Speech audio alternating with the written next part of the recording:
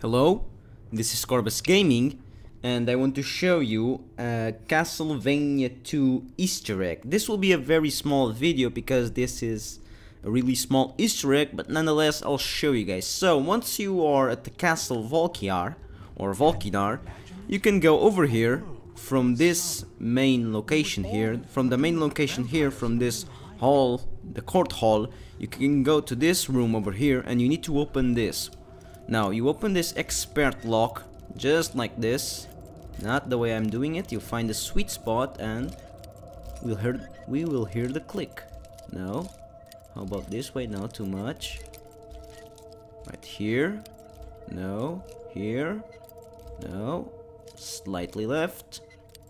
No, not yet. A bit more. There you go. Now, once you open this, if you watch the arrangement of these items over here, you can clearly see, if you have some, well, gaming knowledge, you can see that these are the Dracula body parts that are arranged in the same manner as the one that Simon did in a quest, I do believe. Yes, I am quite sure that's the way. So basically this is a Dracula arrangement similar to that of Castlevania 2, but with Skyrim items here. The dog meat, the eye, the ring.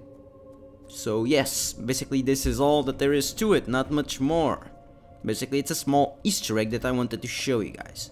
So that is what I wanted to show you. There's not much more to it, not other than me completing the Dawn Guard. I only have 2 more things to show you, which you will enjoy. Another secret, if you so desire.